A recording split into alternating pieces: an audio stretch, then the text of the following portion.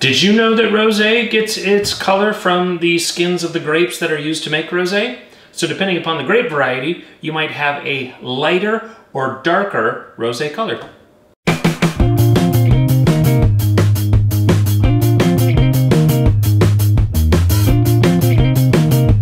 So, if you have been a subscriber to the Wine Club for the past couple of months, you'll be familiar with the Papillon. This is coming from two winemakers, Marjorie and Stéphane Gallet.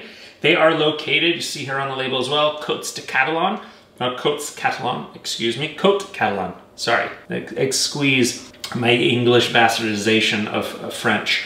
Côtes Catalan. Côtes Catalan is a winemaking appellation that is just north of Spain on the east side of France, so Mediterranean facing. This is a side project of theirs, making super approachable, easy drinking wines, really meant to be enjoyed in their youth immediately upon release. This is rosé of Grenache, 100% Grenache. Now, most of us think of rosé in that, French rosé is from Provence. And while the marketing teams in Provence have done a phenomenal job of perpetuating that idea, every appellation in France, winemaking appellation in France, makes rosé. Rosé is just simply making a red wine, but rather than leaving the skins in contact with the juice, which then bleeds that pigmentation. So red wine, figure 2 weeks. They might leave the skins in contact with the juice for 2 weeks, so we get that deep color. Rosé, on the other hand, is going to be somewhere between 12 to 24 hours, roughly speaking. So it's just that kiss of pigmentation, and it yields wines that are very light and refreshing. It's a unique bottling in that it only has Grenache. Personally, I think Grenache produces one of my favorite styles of rosé, the kind of jazz hands of rosé, very light, fruit forward. So on the nose, you get all of that candied fruit, candied strawberry, raspberry. And when I say candied, I'm not talking sweet, but it's that aromatic sweetness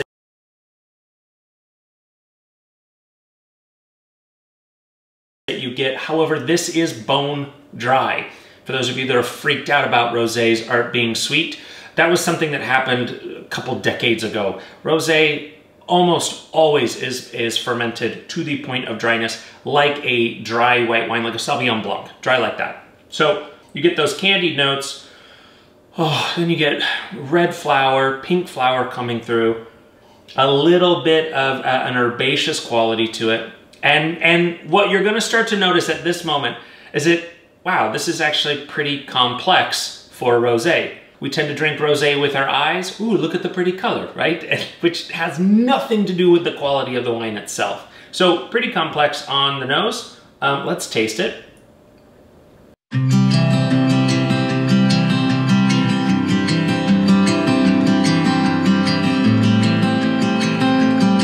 This is springtime in a glass.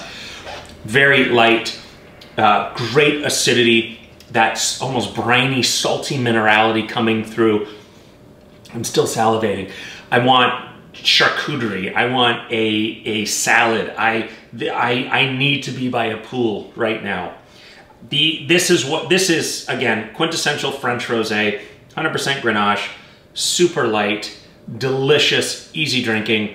I don't even know why I have the glass. I mean, this is, oh my God.